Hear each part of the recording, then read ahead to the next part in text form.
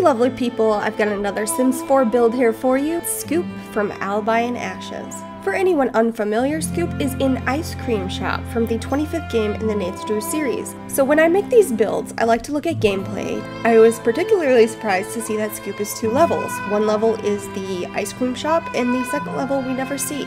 Heading inside with Nancy, we see the interior ice cream parlor. Now there's the swap-a-lot machine, and we have the map of River Heights. There is the menu with so many delicious flavors and moonchunk. This is also where Toni Scalari will be manning the bar counter.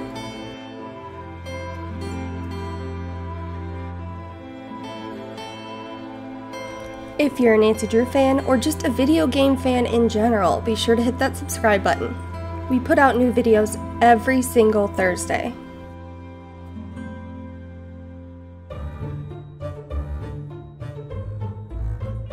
Past the bar into this back storage area. I wonder if Sims Nancy can pick this lock.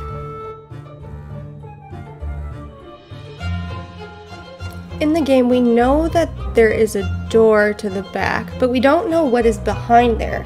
We know that Toni goes back to accept deliveries, so I created a sort of stockroom area, or a place that Scoop can keep their extra ice cream that's not up front.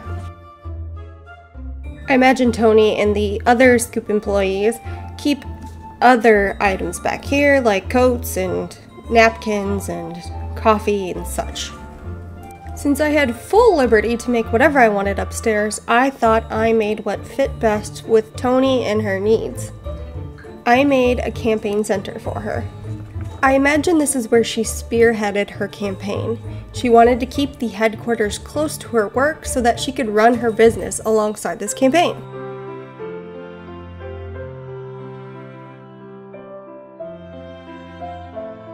You'll notice while a lot of the desks are foldable and temporary, Toni's office is pretty decked out. I kind of get the feeling that she would be in the mentality of spare no expense when it came to her office, but then just give her staff the bare minimum. But she's not totally heartless. She has a nice little kitchen and lunch area for her staff to eat and discuss life in. It just happens to be super close to her office so she can listen in if they're saying anything bad about her. At the exterior back of the building, we have a parking spot for Toni.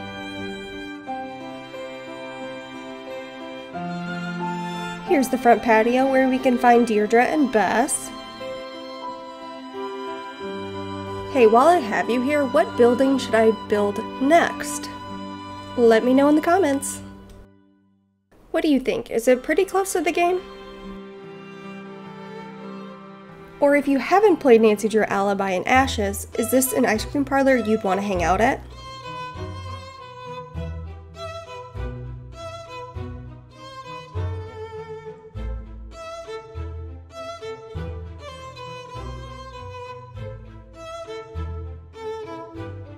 Wait a minute, do I spy some evidence? There has got to be something incriminating in here.